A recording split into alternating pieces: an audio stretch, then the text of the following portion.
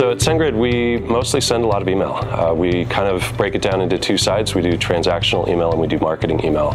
When you get out of your Uber, they send you a receipt. That comes through our platform, and that's kind of the one-to-one messaging that we call transactional. On the marketing side, it's more for people who want to log in. They have a list of contacts that they upload. There's a drag and drop editor on the website where they can create content, that's valuable to their users.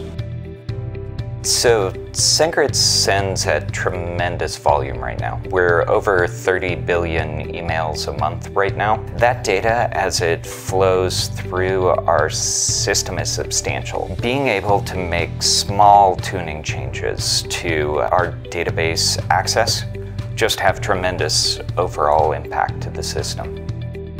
Our entire infrastructure and environment is growing. We keep having to add servers to handle the extra load. But the databases do not have to scale at the same rate as the rest of the mail pipeline. We have something like 30 clusters of MySQL, close to 200 servers.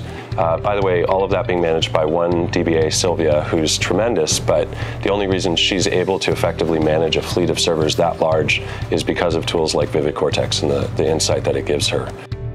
Before we had Vivid Cortex, the situation would involve having to deploy open source tools like Percona Toolkit's ptstock or use low query logs, try and capture the same issue in a second or third time in the act and have to collect as much data as possible, and then grabbing all this information and looking through these logs to try and find a theme and try to figure out what went wrong.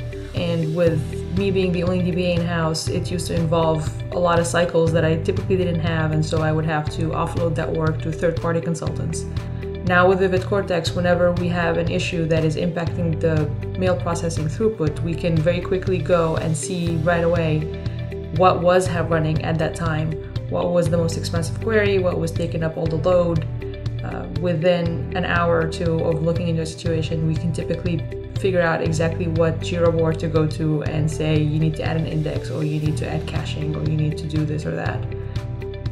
I just literally exited a planning session for our first quarter work, and we're talking about specifically modifying the system that helps vet people when they log into our platform, and then rolling that out. And once we roll it out, we'll be monitoring the success of the performance improvements of that work using tools like Vivid Cortex. So we really drive hard to be able to pay attention to all of these different signals to help us make really smart decisions.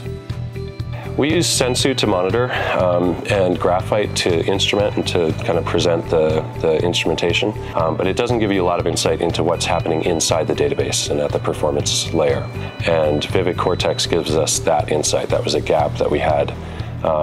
Slow query logs will help you to a certain extent, but if the query isn't slow, if there's just a lot of those same queries happening, then you're not going to get that out of the slow query log. So Vivid Cortex kind of fit really nicely into that gap and give us a lot of visibility into an area that we hadn't had any visibility into before.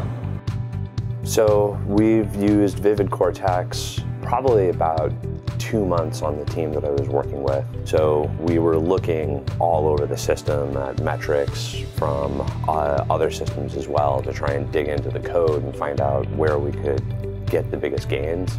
We cut down a huge amount of the load on the databases and the systems that access the databases over the course of this, and a good chunk of that was stuff we identified from inside of Vivid Cortex. You know, to go like, well, why are we running this query literally a billion times a day? We're no longer running that a billion times a day.